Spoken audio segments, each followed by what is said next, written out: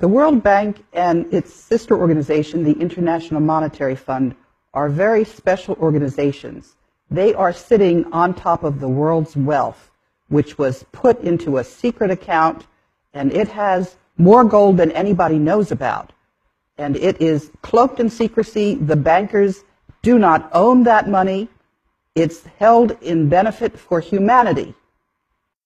The World Bank and the IMF are listed on a special agreement that was signed in 1950 about that. Assets, it's gold. It's more gold than people know about. It's over 1 million metric tons of gold.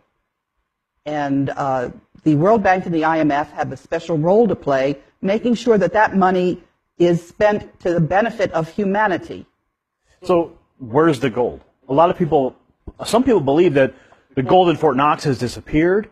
That's been in question for many years. Congressmen have attempted to get an audit of the gold in Fort Knox. So 1 million metric tons of gold is not something you can just hide. Where would you say that that gold is being stored? 400,000 metric tons are in the Central Bank of the Philippines. There's over 200,000 metric tons in Union Bank of Switzerland. And some of that gold is buried securely in the Philippines as well. Some of it is held in various banks, but the bulk of it is in the Philippines. So the World Bank holds the note on that gold? No.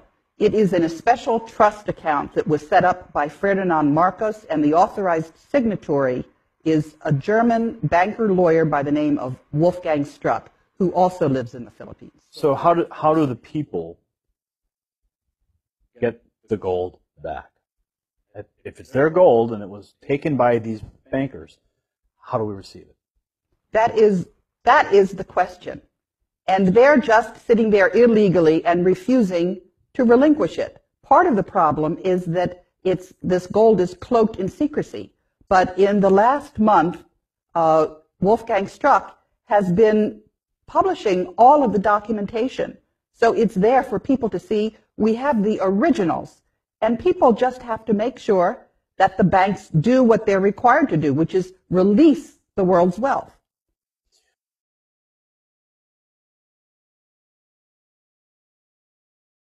Contact Phoenix Journal Review. Independent confirmation of the Philippines gold.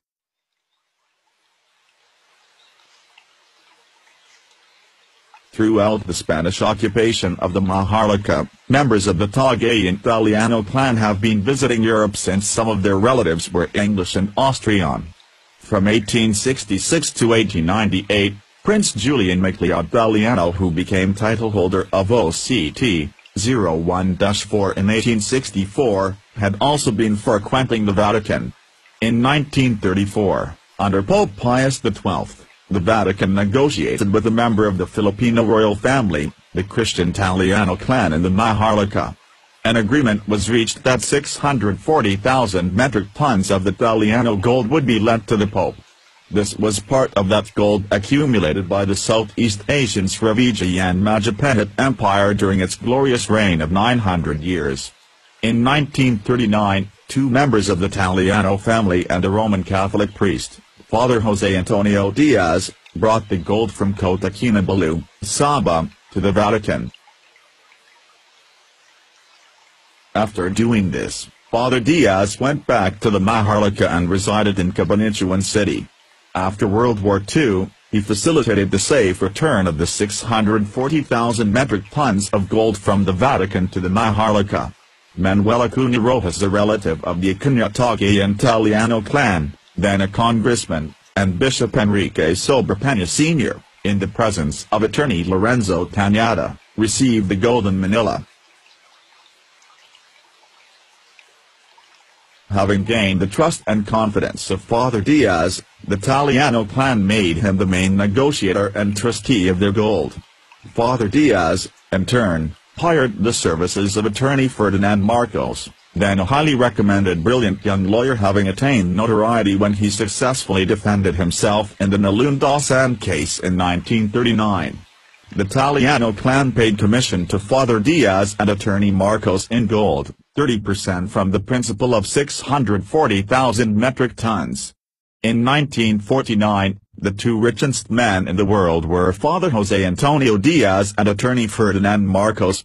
Between the two of them they legitimately earned and owned 192,000 metric tons of gold. Ferdinand Marcos withdrew their share of the gold from the central bank and minted it, RPCB. Sometime later, Father Diaz and Marcos brought their gold to Switzerland, in the Swiss Bank Corporation in Zurich. The remaining 400,000 metric tons of Italiano gold is in the third-floor basement of the central bank minting plant in East Avenue, Quezon City.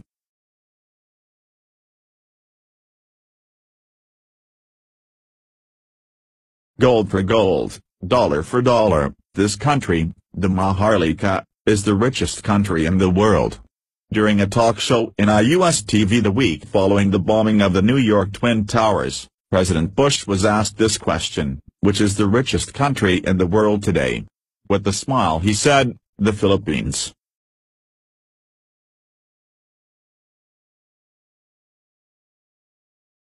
On April 9, 1973, Marcos said, "My earthly goods have been placed in the custody and for the disposition of the Marcos Foundation, dedicated to the welfare of the Filipino people.